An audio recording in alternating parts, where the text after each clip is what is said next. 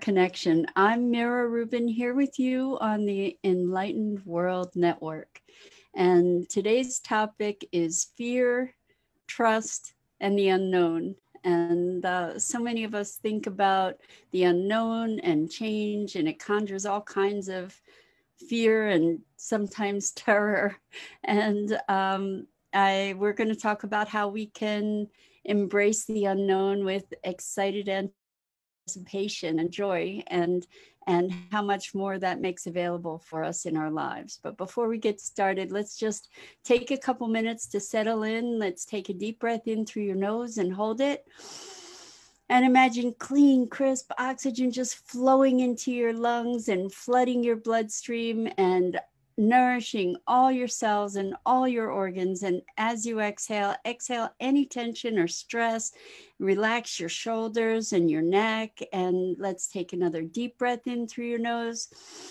This time, imagine clean, crisp oxygen. Light, we just did that. So imagine brilliant, bright light flooding you and enlivening and electrifying and energizing you and all your cells and all your organs and the molecules and electrons, and exhale any toxins and any tension. I love that. Somebody is sharing, inhale clarity. Beautiful. I love it. And now let's just gently press our palms together and softly rub your fingers against your palms and feel how delicious that sensation is, that soft tickling and tingling, and bring yourselves present right here, right now. Welcome, welcome. So, conscious question, that was beautiful. Thank you so much for sharing that. And good morning, Rosalind. It's great to have you guys here.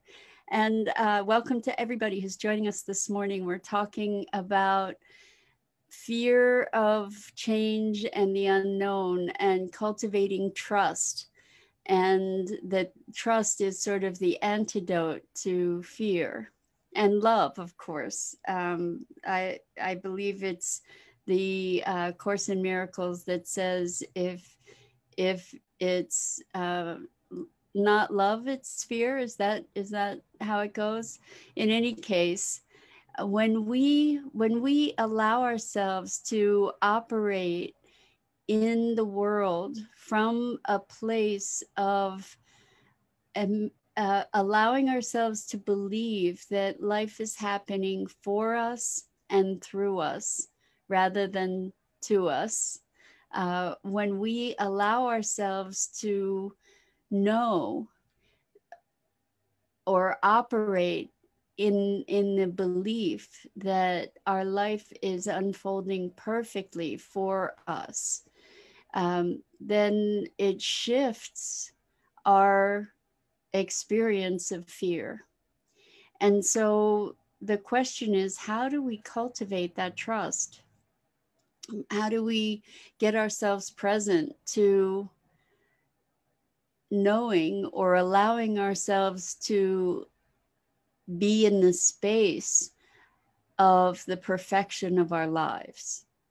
And I talk about all the time how connecting with that inner core, that place of presence within us, allows us to really come into connection and alignment with ourselves and with life, even in the most difficult moments. And I know what it's like to have your mind running in sort of a panic mode. And it's interesting to notice how our future is unknown. There's no way that we know what our future is with certainty. We can predict certain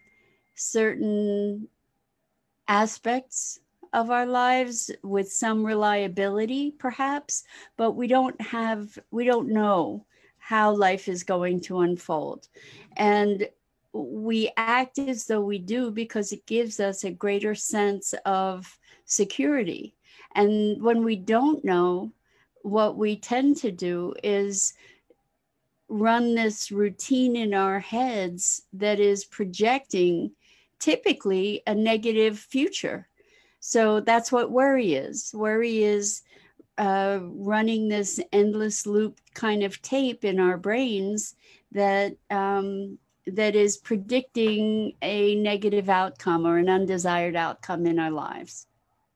And I have studied NLP, which is neuro linguistic programming, and had occasion yesterday to work with one of my clients uh, using such a simple, amazingly simple NLP technique that was really profoundly effective like that for her. And so I'm going to share that with you because this is a way that we can minimize the negative voice impact in our heads, and perhaps we can also amplify the positive. So this is a really simple thing. What we get to do is to touch into one of those voices that is telling us all kinds of things that are not really supportive, like we're unworthy, or we're not good enough, or we're never going to be able to do this, or, you know, any of these negative messages. And if you can tune into the negative message, listen to that voice and notice what is the tone of that voice. Is it low pitched? Is it high pitched? Is it talking slow? Is it talking fast? In the case of this person, what their experience was that the voice that was telling them that they weren't good enough in their mind was a male voice that was low pitched and speaking kind of slowly. And so I said, well, what happens if you, instead of hearing that voice as a low pitched male voice, if you make it a cartoon mouse voice and it goes really high and it talks really fast? And it was really interesting because here was this thing that was so torturous to her to hear. And when she changed the voice, then it became, I saw her smile. She actually smiled. The same message, but it made her smile. And so Rosalind says the voice sounded like mumbling. And so what we get to do is to change the voice and see the impact of changing the voice, because here she had created this sort of mouse cartoon voice in her head, and she couldn't even get out all the words because the voice just, it was ridiculous. And she couldn't get back to that low voice after practicing that several times. And so the impact of that just disappeared, and she lightened up. It's amazing that we can do something so simple and have such a profound impact, right? So try that for yourselves and see what a difference that can make. Now, on the other side is the fear of the unknown. And we're modifying the voice that's chattering about the unknown by making it a funny voice or a silly voice, or speeding it up and making it stumble or stutter, or you could make it do any number of things that would shift your experience of it. Now, recognizing that, we want to be able to embed the trust in life, and knowing that life is unfolding in its perfection for us, even when it's difficult. Good morning, Gina. So welcome. So glad to have you here, and thank you. I'm so glad you enjoyed the show. That's awesome. I really appreciate that. So let's think about that voice of authority that's in your head, or the voice that carries weight for you.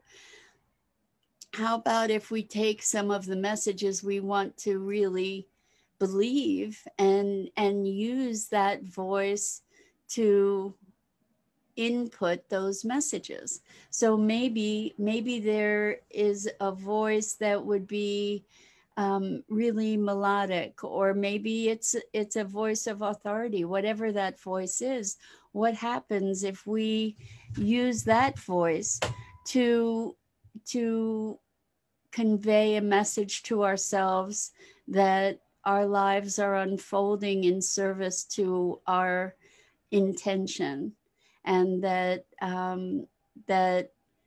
it's perfect, and life is happening for us and through us rather than to us? And what happens if we use that voice of authority to give us those kinds of positive messages, and messages that we're really doing well, and we're growing and evolving, and we're loved, and we're supported, and it's safe to trust that our life is unfolding perfectly. It's safe to trust that that things are going to work out. So that's one way that we can install trust for ourselves. And when it's interesting, because when we distrust ourselves, we often act in ways that are worthy of our distrust.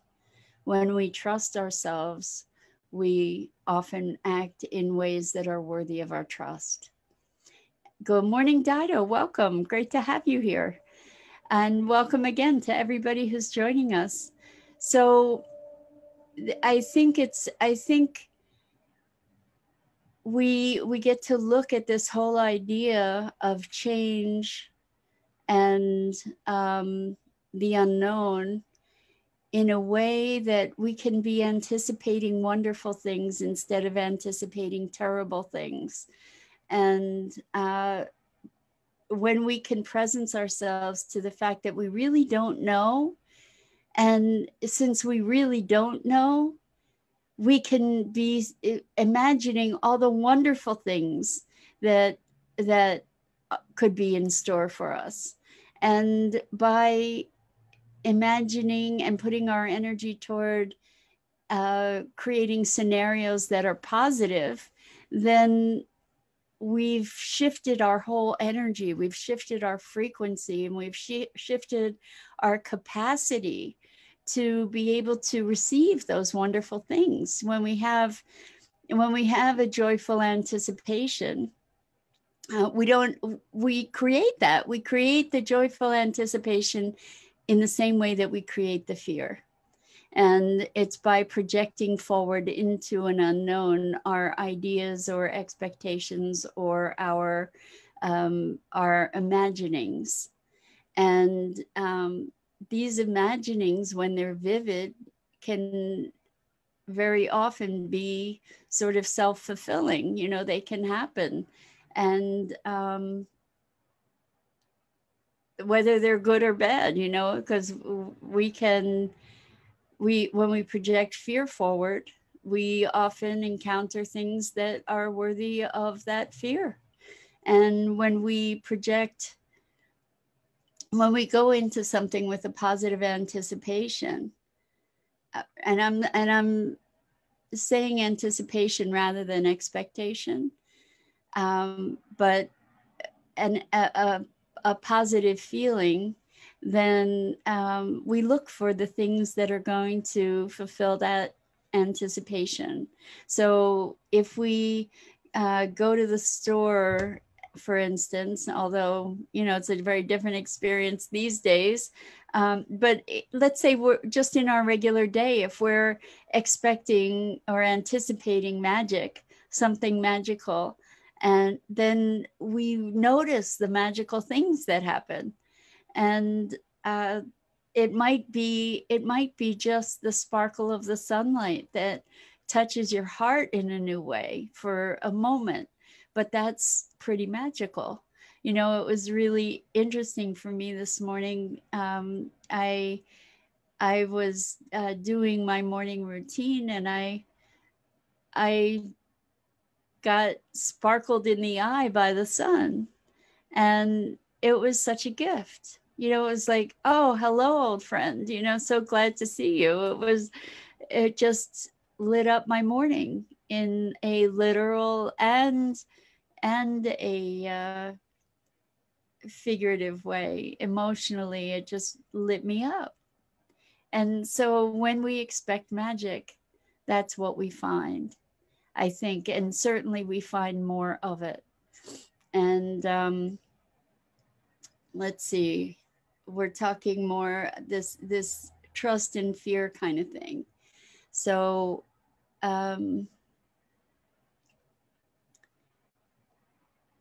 fear is a function of feeling a threat, and we often manufacture those imagined threats for ourselves. But what counteracts a threat is a feeling of safety, and what is underlying a feeling of safety is a feeling of trust, I think. And you know, somebody's got your back, or the universe has your back, or you have your back. And so cultivating this sense of safety is what safety and trust is what we're up to. And let's see. So presencing yourself to your breath is a really powerful way to sort of slow down and experience. And presencing ourselves to beauty is another way to become aware of the wonder and that sense of wonder. Yeah, I've spoken this before, and I misquoted it before, but I read this and it really, really resonated with me. And it's not that love is not the first path to God, beauty is. And that presence of to beauty and experiencing the awe of it is something that moves me anyway into another dimension of experience that connects me to the grander workings of the universe somehow, and helps to stimulate trust for that for me. Now, getting back to our imaginings of the future, and being able to anticipate the future in a happy way, we're going to look at another NLP technique for a minute. So we also envision things, like we might imagine ourselves as a bag lady going forward in the future because I'm not going to make enough money, and I'm going to, you know, lose my house, and I'm going to lose my, you know, all my security, and I'm going to end up being a bag lady. And we might have this vision of being a bag lady, and it's in brilliant color, and it's very vivid, and it's just this really powerful, frightening image, perhaps. Okay, so what do? Well, we get to experiment with the same submodalities, kind of, with this image. So what happens, this vivid, very crisp, brilliant image that might be really close in your face, what happens if you move it away from yourself? What happens if you give yourself a little bit of distance from it? What happens if you fade out the colors, make it black and white, for example, or just put a filter color over it so that all the colors are muted and have a particular tone instead? What happens if you fuzz out the edges, how does that change your experience of this image? Because what's likely is that when you do any one or a number of these different modality shifts, then it changes your experience of that image.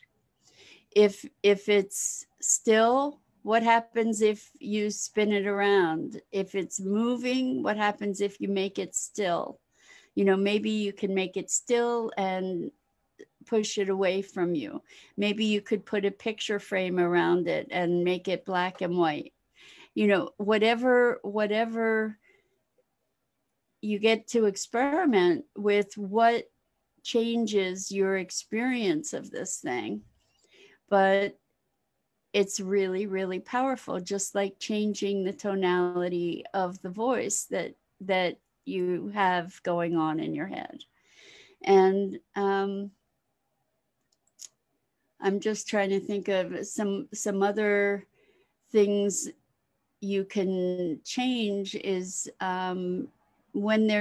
if you're thinking of an event and you keep playing it over and over and over in your head. Some of us do that. It's like a movie on permanent loop. And what you can do is, if this is a traumatic movie, one of the things that you can do is imagine yourself like in a movie theater, seeing that movie on a screen instead of in your head, seeing that movie on the screen, then see yourself in the movie theater. So you step back from seeing the movie, step out of yourself and see yourself seeing the movie. And you can watch yourself seeing the movie and watch the reaction of yourself seeing the movie. And that gives you some distance to allow space and breathing, possibly. Another thing that you could do is you could make that movie black and white, or you could speed it up and you could put a like the Looney Tunes soundtrack to it, and you could play it backwards, and you could bounce back and forth between playing it backwards and playing it forwards, and speeding it up and making it black and white, or if it's already black and white, making it color, or any number of different things by change the soundtrack, you know, change the focus, change the proximity, all of these different, change the color. All of these things are really, really powerful in modifying the impact of the things that we use to influence ourselves. So let's say there's a movie that you really want, or there's something that you do desire, and you know that when things are really bright and colorful and crisply edged and close up, that has a huge impact. Well, use those variations to make more of an impact with the things that you're wanting to manifest, you're desiring to manifest. So that's making them more real to you. Make the things that are negative less real. Make the things that are positive or that you desire more real. And so the thing that underlies this whole conversation really is that what we think is real is actually a perception, and how we react to the things that we think are real is actually a perception. So we can manipulate our experience of things, and very simply in many cases. And you might want to just have some fun playing with that. So I want to mention to you guys, I know I've mentioned a bunch of times that I have a coaching practice, And I am now, I have some spots open. I'm opening enrollment for our next cohort, which is going to begin on February 1st. And so if you're at all interested, if you're interested in finding out about the coaching program, you can go to my website, which is yourcoreconnection.com, and go to the page that, well, check it out to get familiar with what it's about on the home page. And then you can go to a page that's called The Work. And it tells you about the program and how it works. And if you're at all interested in checking out this challenge to really go deep and um, explore your deep transformation, then please be in touch with me over Messenger. And what we'll do is we will set up an appointment for you to experience the core connection work so that you can evaluate for yourself if this is something that resonates for you. I have seen miracle after miracle happen for people, and I just want to offer you the opportunity. It's one-on-one with also group sessions through the 3 months. It's a 3-month segment. And the thing is that this next segment that's starting in February is going to be the last segment that would make you eligible to join the program that I'm going to create to actually teach how to do the core connection work. And so it's a requirement for that that training that you participate in at least one of these coaching segments with me. So that it's a 3-month commitment.